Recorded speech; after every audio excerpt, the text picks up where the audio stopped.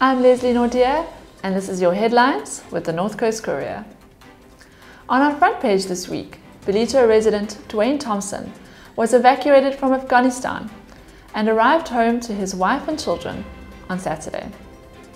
The former soldier worked as a close protection officer for the Canadian Embassy.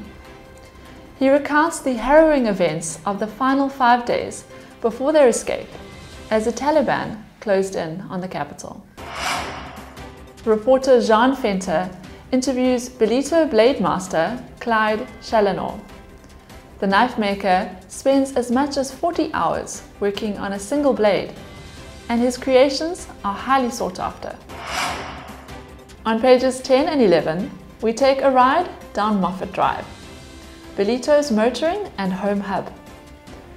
We highlight some of the best businesses in this area for your convenience.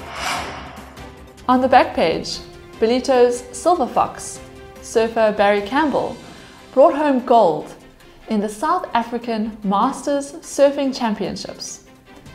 The Ilembe surf riders took part in the competition last weekend at Victoria Bay.